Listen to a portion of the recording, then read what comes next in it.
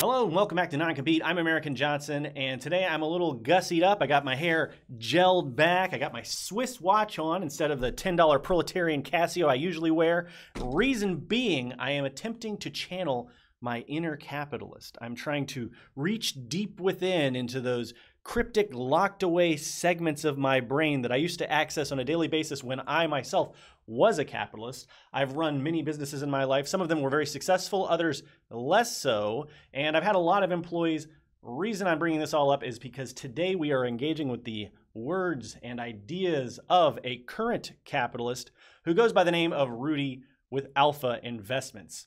Now, Rudy has sort of a YouTube channel, but also a business empire, mostly pertaining to the game of Magic the Gathering. Now, don't click away just yet. You don't actually have to know anything about Magic the Gathering at all to watch this video.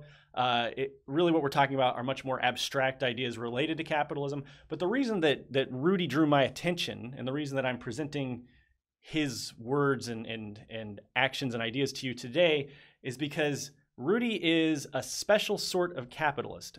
Rudy really stands out from the crowd in my mind. I've watched a lot of his videos. He is incredibly honest. He's an honest capitalist.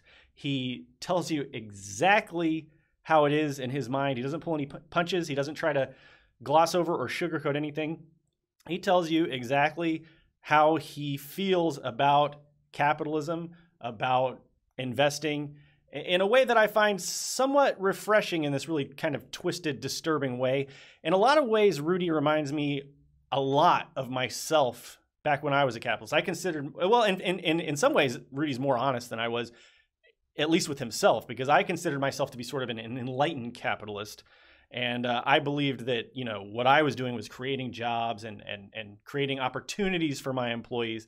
Whereas Rudy really seems to see the dark side of capitalism, and he embraces it. So just to let you know, I want to make this clear. This isn't really a takedown of Rudy or Rudy's channel. It's also not a defense.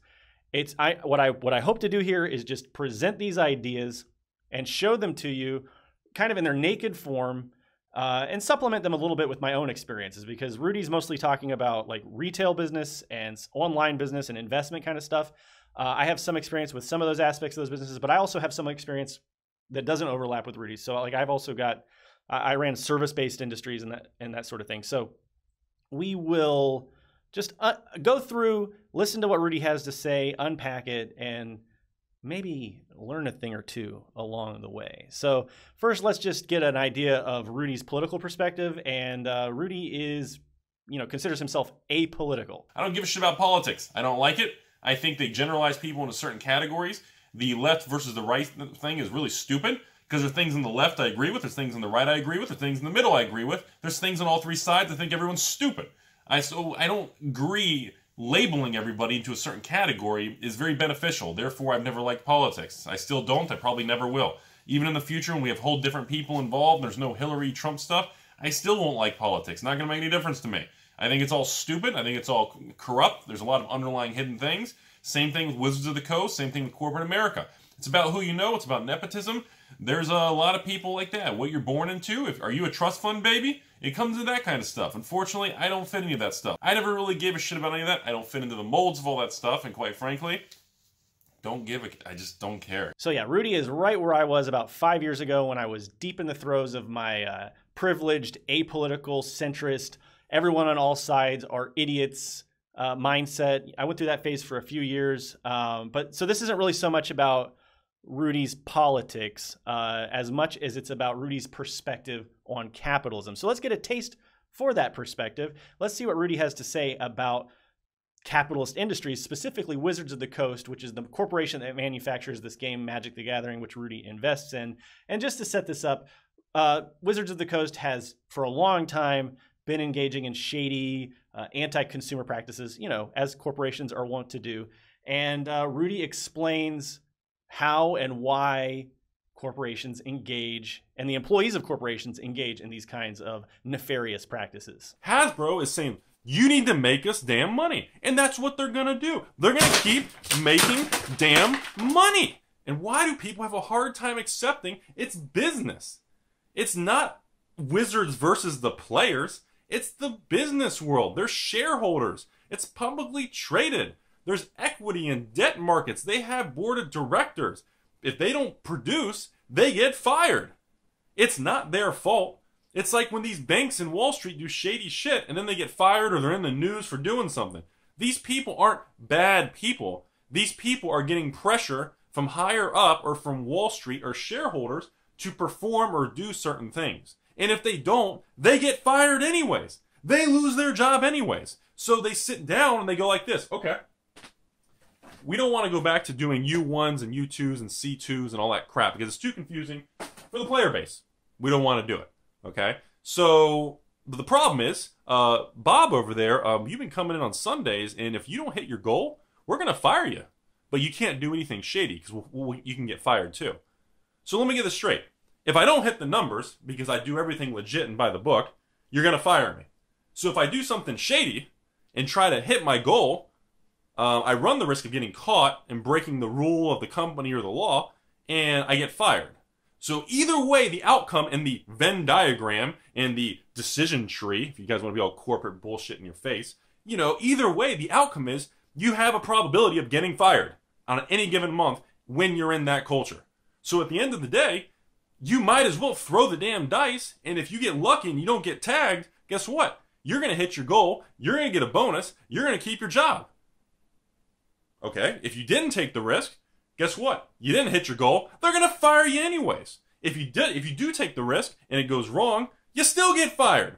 So you have 3 possible outcomes, 2 of which are bad. So you might as well go for the one good outcome. So now hopefully you see what I mean when I say that Rudy's a very honest capitalist. He very eloquently, I believe, explained and outlined exactly how corporations and capitalists put pressure on employees to do bad stuff, to do harm for that profit motive. And in addition, as we will see in just a second, Rudy also deeply understands how capitalist employers just grind us down and inflict alienation upon us. And let's just hear what Rudy has to say about what it's like to work in the capitalist system. It's not when you work for companies and work for corporations that, yes, they steal your soul and just destroy you from the inside out.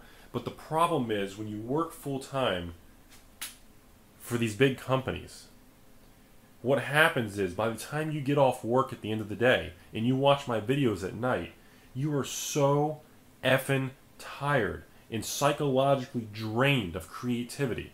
You don't have the ability to go home at night and focus and just draw up ideas and try to be creative, think outside the box.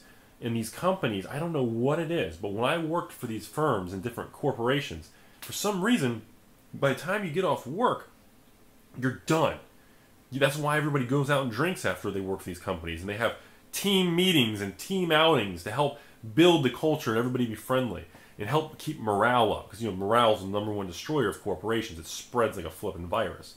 So but it's really weird. That's why a lot of people, when they get in these little hamster wheels of these companies, they don't have the ability to jump off the wheel and do their own thing, because the wheel's spinning, they're used to that rhythm, and if they jump off, they trip and fall. And it's like they absorb your creativity. Even if you're making 50, 60, even 100,000 a year, you're cracking 6 figures. Even if you make that, before taxes, for some reason, by the time you get off work, there's nothing left of you. You're driving home, you're like this.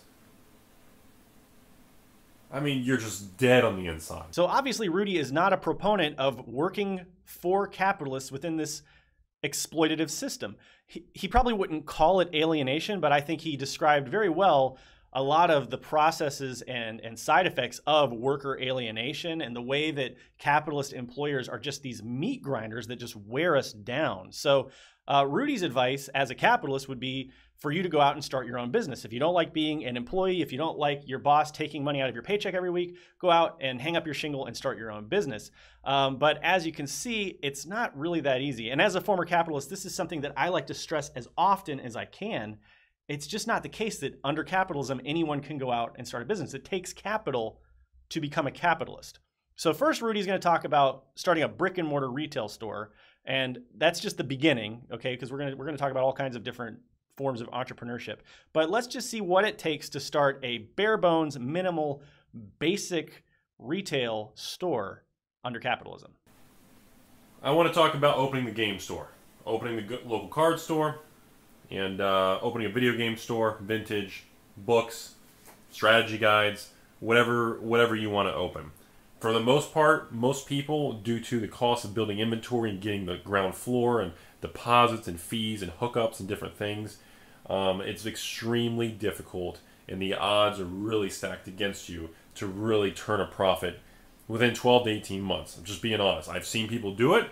Majority of people, they don't. And as we all know, in my personal opinion, as a distributor has informed me, 70% of people, period, don't make it past a year. Probably going to get the rent on the place for, at least if you're in Florida, depending on what part you are, it could be as low as $1,000 a month or maybe to $2,000 a month in a more cheaper, realistic cost. So if your utility bill, let's say, is averaging, let's say $300 or $400 a month, I'd say you're probably looking at, let's say $200 or $300 a month between, you know, just phone, a cell phone if you want for the business, you know, high-speed internet. Remember, high-speed internet, all these items are more expensive because it's in a commercial business area. They say, oh, okay, so you want internet. Oh, wait, that building, oh, that's for making money building. Therefore, we're going to charge you double. So if you're going to work by yourself with no employees, no labor, no payroll, you know, none of that shit, you're going to do it all by yourself. We're at $2,600 a month for the basic principle. And now let's say, of course, you want to throw in, you know, you want to be legit. Business license, tax exempt certificate, so you need a resale certificate. And then let's say you want to actually have business insurance, crap like that. So let's add just $100 a month or $200 a month, depending where in the country you're located. Puts us $2,700 a month total. So we have a basic, bare bones overhead of you're going to work by yourself and maybe your significant other, your family. You're at $2,700 a month, and that's with you starving to death and your family falling over because you're not paying anybody anything.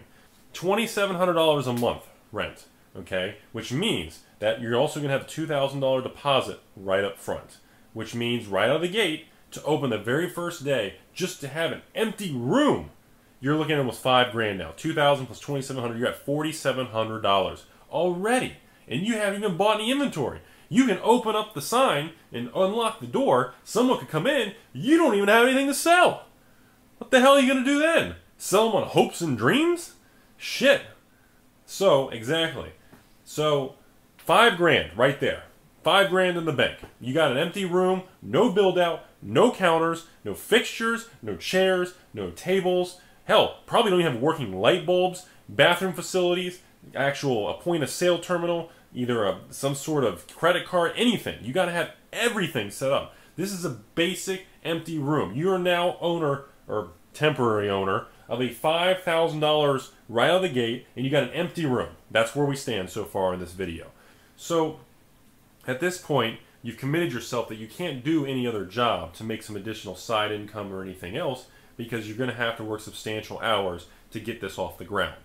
Okay, so if that means you can't work part-time at Taco Bell, making an extra couple $100 a week to help pay for your card Timmy's game store. You can't do it, because you're going to have to devote all your time, all your focus, and everything into getting this thing off the ground. Now, before we cut this video off here, you're going to probably want another probably couple $1,000s in counters, fixtures, tables, chairs. You're probably going to be looking at, to do it nicely, another couple grand. Easy. I'd be surprised if you can buy nice glass counters for a big unit, and the shelves and the tables and the chairs for under $1,000, $2,000 or $3,000. Personally, I think it's probably going to be like $5,000 just in all the fixtures for a whole store. So now we're going to fast forward. 5 plus 5, we're at $10,000 in capital to find a unit, open the first day, and put fixtures in it. Congratulations, you now have a working shell with nothing for sale, and we're out $10,000 already. So we're at $10,000, probably $15,000 if you want to count the sign that has to be up in the first few months, and that's all we are. That would be the basic entry steps to get off the ground. And we haven't even sold anything, we haven't bought anything, you haven't dealt with a shitty customer, you haven't dealt with anything, man. Again, all these little things are costs that people don't quite fully think about. All everybody thinks about is, no, Rudy, I just want to do this, it's my dream. And that's fine. But you don't realize the capital, how strenuous it is. So, we got everything set up, except inventory. We need shit to sell. I think I've been in probably 10 game stores in my entire life. Out of the 10 stores I've been in, only 3 of the 10 stores in my opinion, were legitimate and I knew would stand the test of time. Most of them, I knew they weren't going to make it. The stores were terrible. You walk in there, half the room's empty. There's a poster on the wall. There's one little case with like one booster box of Oath of the Gatewatch or something. And I'm like, and there's two people in the corner playing Magic. I'm like, dude, this place ain't going to make it. There's no way they're going to foot that overhead. Remember, $2,000 a month plus miscellaneous, $2,700 a month in overhead. There's no way they're going to foot $2,700 a month overhead, and that's with no payroll. That's with them working by themselves. The owner and his significant other, and maybe you have your family being slave labor for free. They're not going to make it. You can't foot the bill for that. You got to have inventory. You've got to be diversified. You've got to be able to have capital available. Whether you're going to leverage yourself and borrow, dangerous stuff. Or you're going to have a bunch of money in the bank and you're ready to tackle this shit. Rudy, how much money should I have in the bank? How much should I put for inventory for the first day? What should I buy? Well, you're not going to like my answer, and a lot of people aren't going to agree with me. If I had to open up a card, hobby, video game, book, vintage, any form of retail store today, and I was brand new, I don't think I would personally open the store with less than $50,000 in the bank. And when I say $50,000 in the bank, I mean $50,000 not in my personal checking account.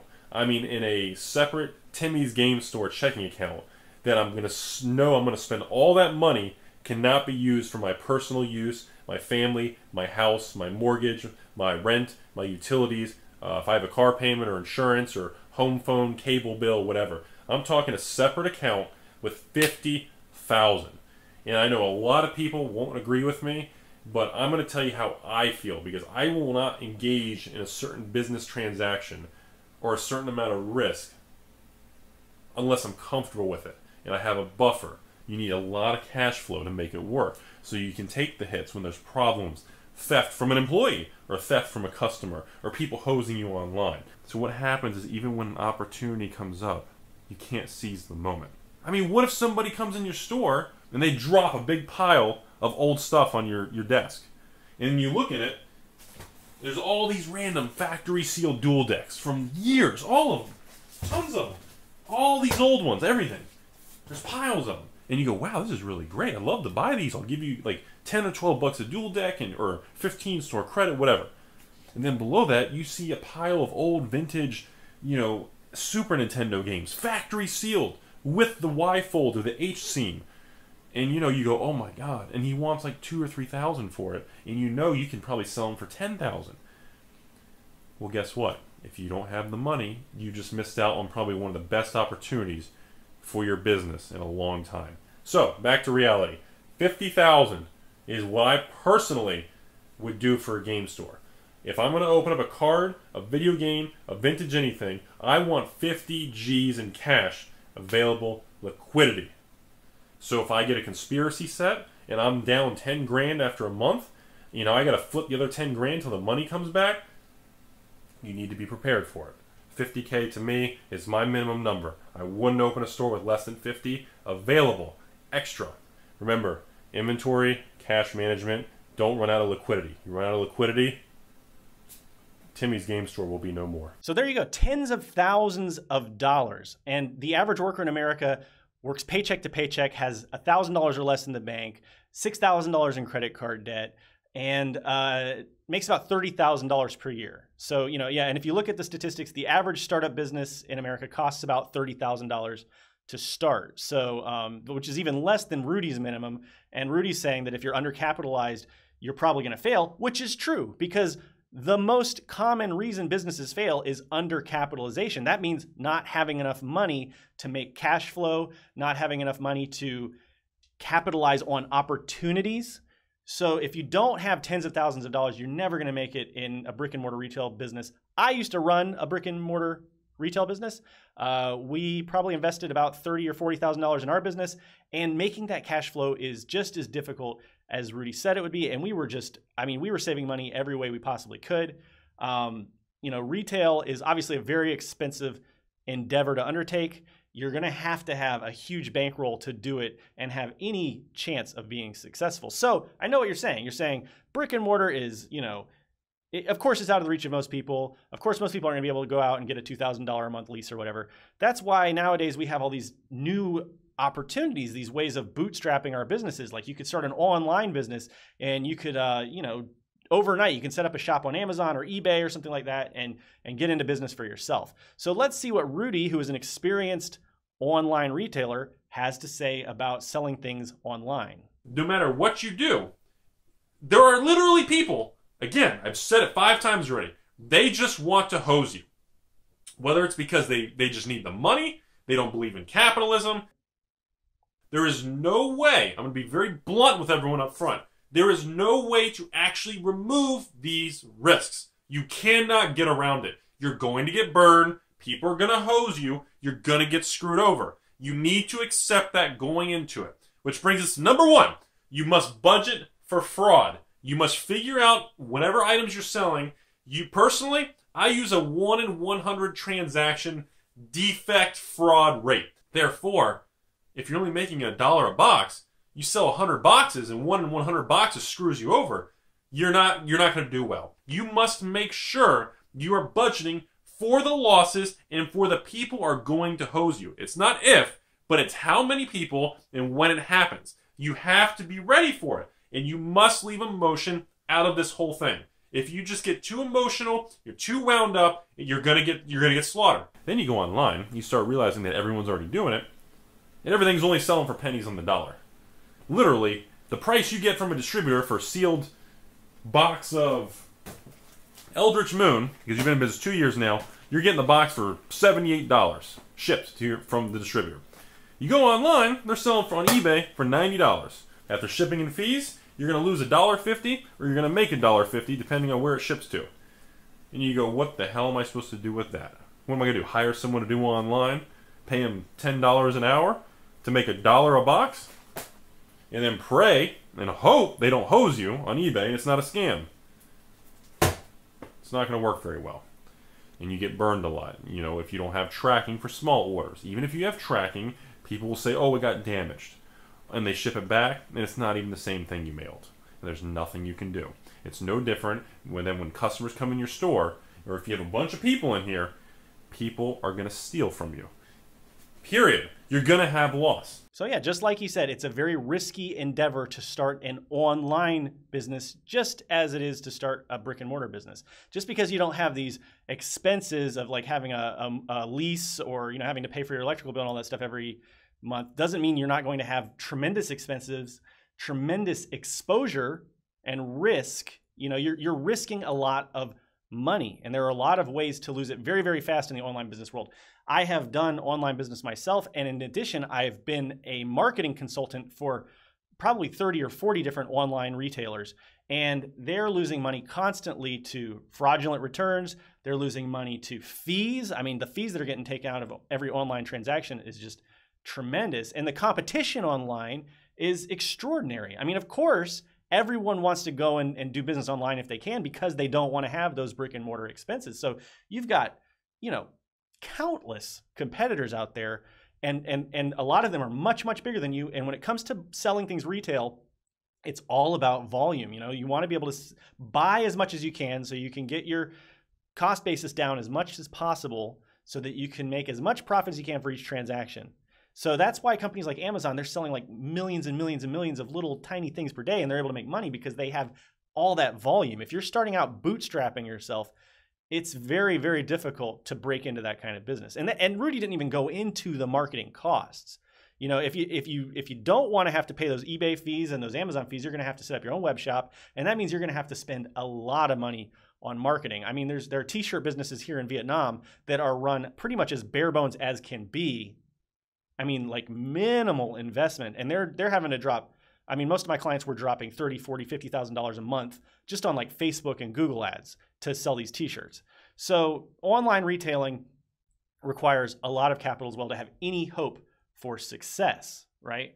So here's why this is a problem for an average worker who doesn't have tens and tens of thousands of dollars in the bank.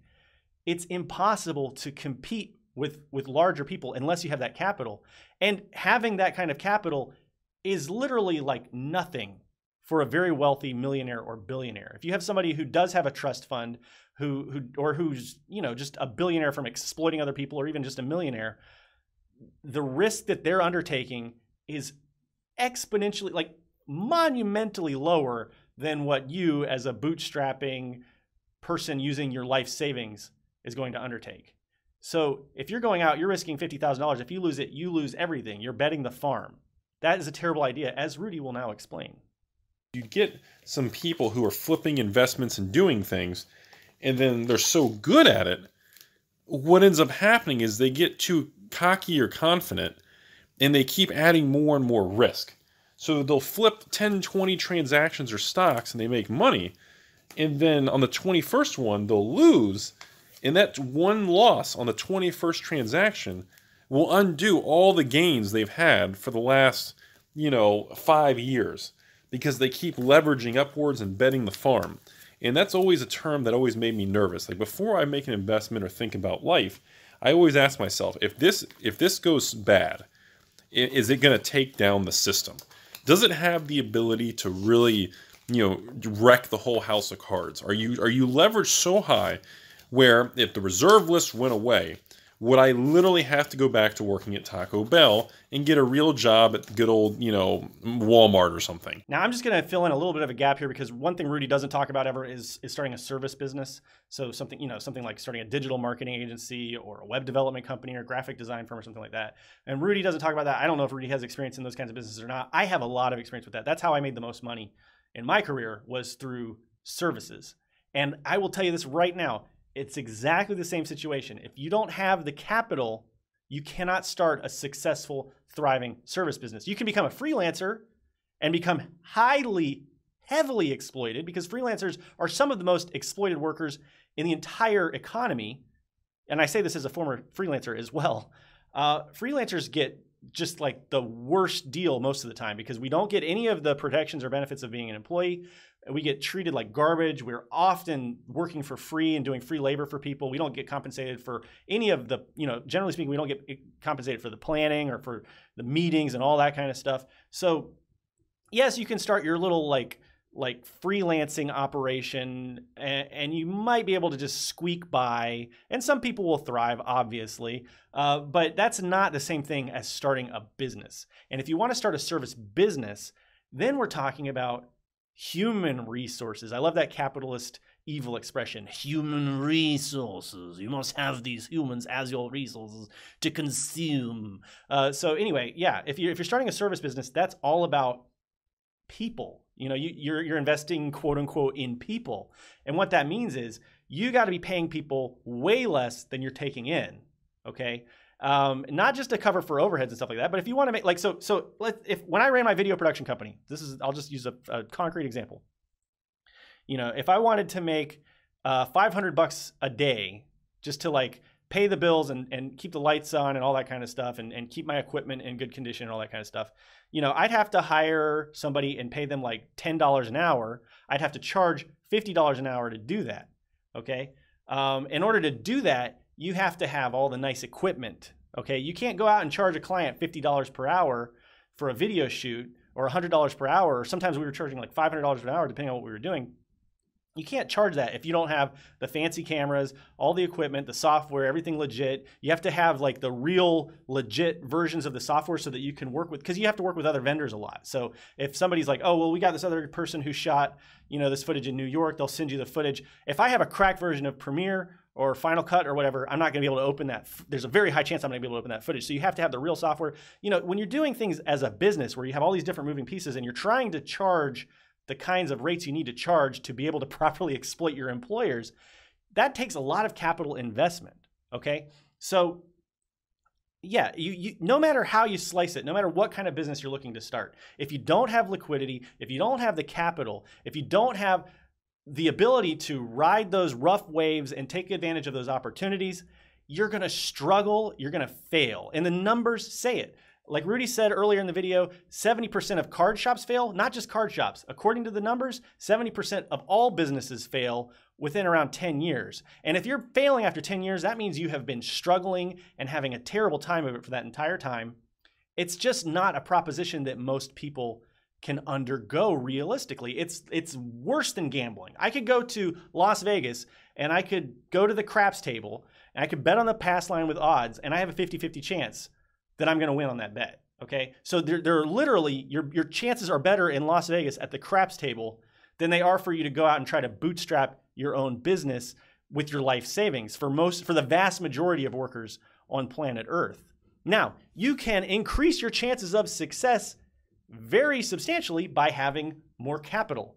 And the more capital you're able to inject into your startup, and the more liquidity you have, and the more free capital, like Rudy was talking about earlier, the more liquid money. Liquid just means it's money that's not invested in like your computer. It's not invested in a camera. It's just cash that's in the bank, ready to go, ready to service your business. If you don't have that kind of liquidity, your chances for success plummet.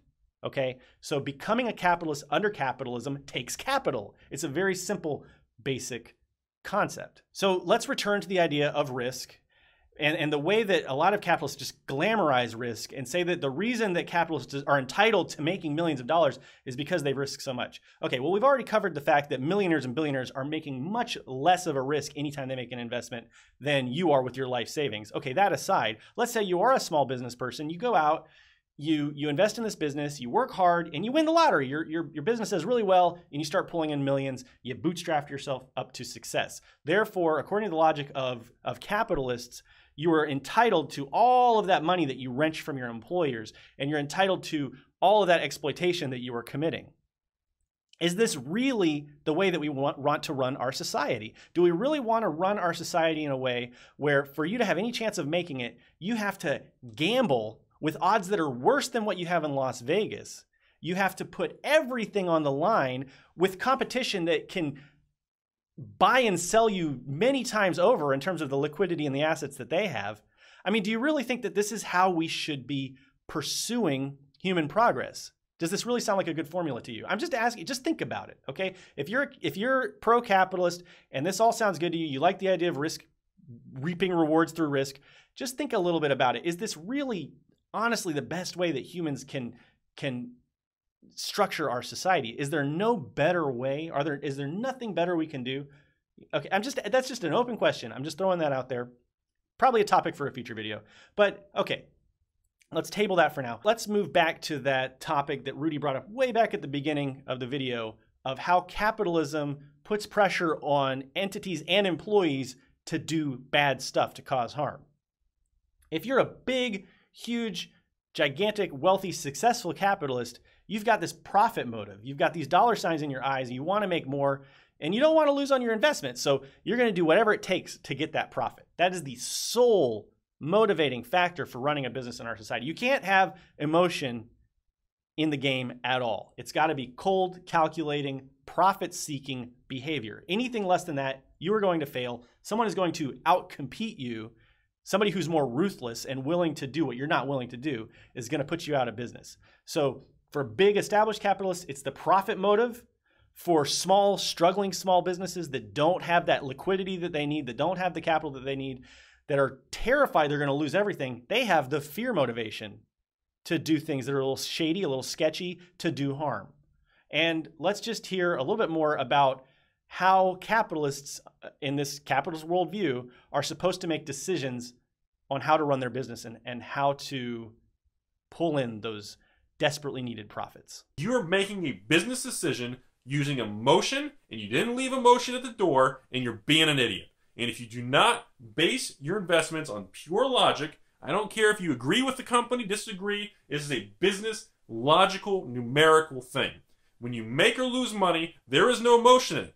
It may have a side effect where you may feel a positive or negative response from a neurological brain telling you something, but overall, it is a cut and dry, cold situation. And you have to look at it as a strictly numerical investment, digits. It's flipping digits and colors. And people don't do that. So when you're looking at this kind of thing and you're building portfolios, we have to strictly remove all emotion, how much we want to own something, how much we care about it, and strictly look at it from a blunt, raw number. I guarantee you would look at the investment very different if it was just a bunch of numbers on a piece of paper versus a beautiful Urza's box that connects you to your childhood nostalgia. And that is the most difficult thing for people to remember. So funny enough, Rudy also has a video on Martin Shkreli, who is that, dirtbag healthcare industry investor who is like jacking up the prices for desperately needed medications. And Martin Shkreli would tell you the exact same thing. For us to try to exist and maintain a profit, I think is pretty reasonable. I may not agree with the morals and ethics of individuals and what Martin may do in the pharmaceutical world because it's tied to healthcare, but at the end of the day, I understand what he's doing. You have to make these decisions under capitalism in this cold, calculating, capitalistic manner. If you don't, you're not going to get your profit numbers where they need to be, and you're going to go out of business, or if you're a CEO, you're going to get swapped out for some other more ruthless CEO. That is how capitalism functions. There's no room for ethics in capitalism at all, by design. It is an amoral system. The only thing that all of human industry is harnessed to is that profit motive for capitalists. And at the end of the day, any business, whether they're making the video games that you want to play or whether they're making the medicine that you need to live, the people at the top of those business are making decisions based solely on profit motive. And, capitalists can say all day long that what's best for the consumer is what's going to drive profits, but that's not true. And we've documented how many cases are there where the companies that you do business with every day are screwing you over, and you have no choice but to just accept it. Accept the fact that you're being exploited. Accept the fact that you're not being dealt with fairly. It's a power imbalance. Capitalism is an engine that produces power imbalances. That's what capitalism is designed to do. It's what it does best. It puts a lot of people in a position of lower power and a few people in a position where they have a great deal of power. That's how capitalism works. And that's how our finance industry works. Now, Rudy has a financial background, knows a lot more about finance and credit cards and all that stuff than I ever will. But even Rudy recognizes how evil the finance industry is, which is such a big part of our lives. And like I said earlier, the average American has $6,000 in credit card debt and less than $1,000 in the bank. So here's what Rudy has to say about the credit card industry and how that is just another way of sapping capital from the working class and putting it in the pockets of the wealthy, powerful elite. And we live in a society where if you use your credit card and if you have a $1,000 credit limit and you charge over $500 in a month, they will actually lower your credit score because you broke 50% of your credit utilization number. 50% because they operate on ratios. And when you break through certain ratios, they penalize you. If you shop around and people pull your credit, they penalize you. If you try to get multiple credit cards to have a lot of emergency situation, you're penalized for thinking ahead. If you try to use your credit card and then every 6 months try to raise your limit, you're penalized. You understand what I'm getting at? Everything you do, you are treated like shit. That is the way the banking world works. Whoever designed how and why the system is designed to design and spit out a credit score number is the dumbest system I have ever seen because you're penalized for building credit, building personal safety, and building wealth. You're penalized, at least in the United States. I don't know about you guys overseas. I'm not sure of your system. In the U.S., you are treated poorly. You are given a lower score for trying to better your future. Seriously. Why is it that if you're an individual citizen and you want to take out a loan for $1,000, or you want to take a cash advance, which you should never do, or a credit card interest rate, and if you have good credit, your interest rate may be 5 to 10%. If you have bad credit, it may be 10 to 20%. So explain to me why, when you're in the professional and no longer in the amateur category, the more debt you take on, the lower your interest rate is. But when you're a normal citizen or an amateur, non-professional label, that any debt you take on is deemed evil and the rates are extremely high. But the people over here, the more leverage and debt they take on, they start getting discounts or break points or lower and better deals, and your prices go down. If I borrow $1,000, I pay a 10% interest rate. If I'm a professional and I want to leverage $1 million line of credit, or even if I want to go on margin on a brokerage account and I have $10 million in assets and I want to go on margin for $2 million. What's funny is that if I go on margin and borrow $2 million from a brokerage firm, my interest rate's going to be 2 to 3%, maybe 2.9, maybe 1.9, depending on where you are. Because of the fact you're taking on so much debt they drop your rate to literally some form of prime plus a certain amount of basis points, or even prime minus a certain amount of basis points, depending on your credit worthiness. So then, I don't understand, why do we have a double standard? Why is it that a regular citizen, whether you're American or anywhere in the world, when you take on debt, you're considered irresponsible and bad? But if you're a large, powerful, wealthy individual or somebody building an empire, when you take on debt and you're managing it and oh yeah, I just took out $5 million in debt. What's your rate, Rudy? 2.11. Absolutely. All right. Cheers to that. Let's go do something inappropriate. And I know most of you are going to say, well, Rudy, it's pretty simple, actually. It's because the risk to the firm or the risk to somebody lending you the money is obviously severely reduced. So therefore, they don't need to charge you as much of an interest rate because your default risk is so low. Your credit worthiness is so high. I get that to an extent. But it really does go in the face of everything we're told. Because people grow up and are wired a specific method. And that method is that a very blanket statement. Debt is bad. If you're in debt, it's because you're an irresponsible, bad human being. And the thing is, almost everyone I've met in real life who's been very successful in Wall Street, in derivatives investing, they're buying debt or different instruments, or they're just buying collectibles. Hell, I know people who did cryptocurrency. Anybody. Stamp collecting, comic books, vintage cards, whatever you want. Almost every one of these people leveraged and used some form of injected capital or borrowed or some form of leverage of getting extra money and paying a low interest rate to slingshot them to a higher level in society, to maybe bump themselves up one or two socioeconomic classes. They used leverage and they borrowed and took on debt. There you go. So wealthy people are able to use debt in a way that creates more wealth. Whereas working class people, people who don't have a lot of wealth, for us, debt is this weight that we carry around with us throughout our lives. It's this liability. It's this suffering that we endure. That is the difference between being a working person in a capitalist society and being a wealthy capitalist.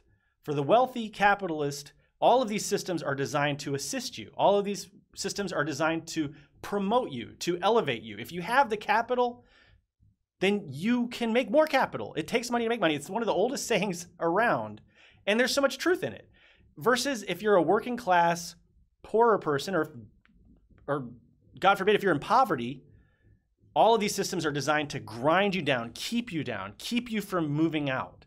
The deck is stacked so heavily against you if you're a working class or a poor person in a capitalist country like the United States of America.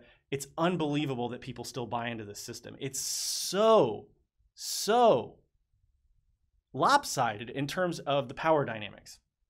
And the biggest companies, as Rudy, I'll put in this quick clip, Rudy will talk about, the way that the biggest companies make money is through leveraging debt and through having, tremendous amounts of capital at their disposal so that they can capitalize on whatever situation they're presented with. It gives you so many more options if you have a lot of money. I mean, I know that goes without saying, but that is an important, a critical component of capitalism, is the fact that if you have a lot more money, then you have so many more options in life and in business. I don't know how these companies run their numbers, but I can guarantee you, G-word slapped across my forehead, that most of these large conglomerates operate on business lines of credit, have different cash flows, and they have forms of borrowing and leveraging during peak season. Then it gets paid off. It gets, they can borrow $100,000. It gets paid off. Maybe they go up $10,000 down. There is going to be a form of a buffer, of a liquidity, some sort of something they can tap into if there's a major product coming out and they got to spend big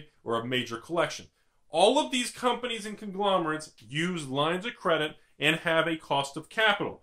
Now, it is foolish to think you can move up in society without using capital and having any form of leverage. I don't care if you're doing a leverage buyout, you're buying or selling a business. I don't care if you're expanding your inventory.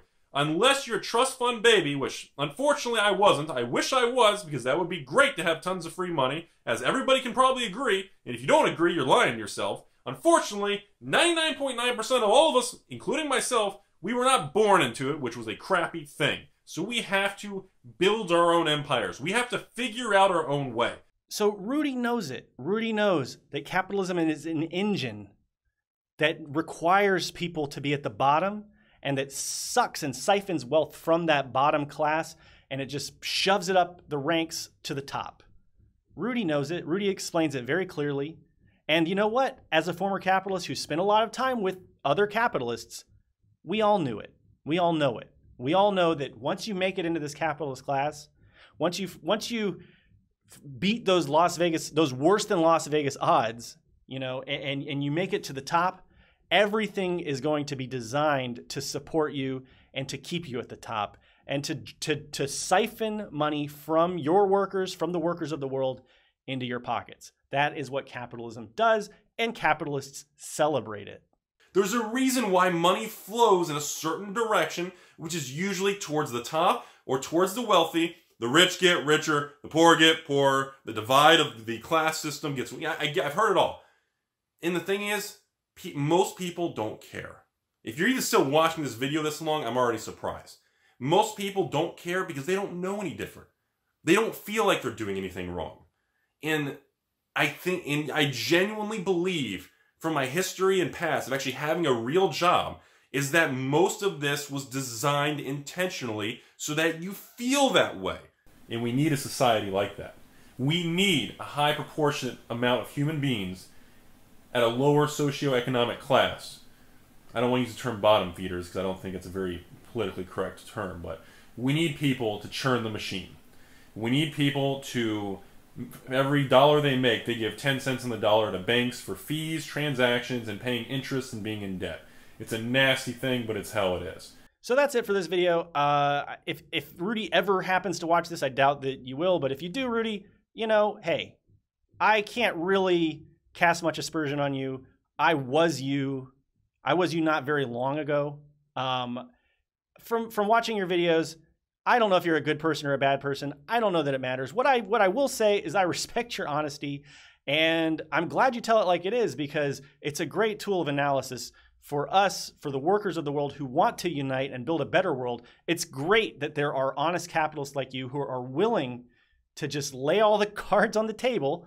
That was a Magic the Gathering joke. And tell it like it is. I'm glad that you're so honest, and I'm glad that there are people like you out there who are willing to soberly and with no emotion just explain how these things work from the perspective of the capitalist class, because that is a great learning tool for those of us who are in the lower ranks of society and who want to make a better world. So thank you for your honesty, if nothing else.